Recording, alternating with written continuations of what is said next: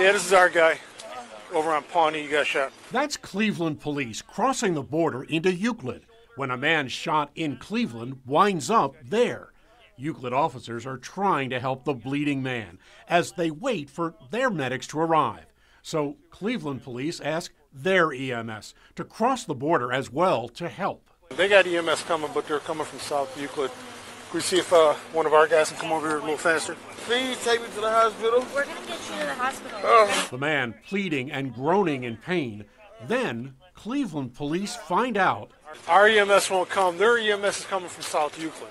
That's why I asked if they would come over here. They won't come because it's in your city. Even though it's our victim, they won't come. 4 minutes have now gone by since Cleveland police arrived, and no EMS in sight. I mean, he needs to go to the hospital.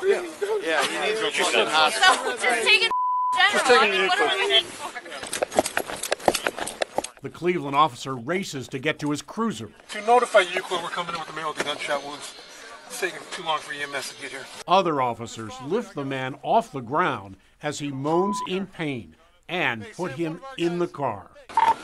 Charlie, I got the victim and the Euclid officer heading up to Euclid Hospital. The cruiser races from the scene and less than 2 minutes later pulls up to the emergency room doors as they rush the man inside.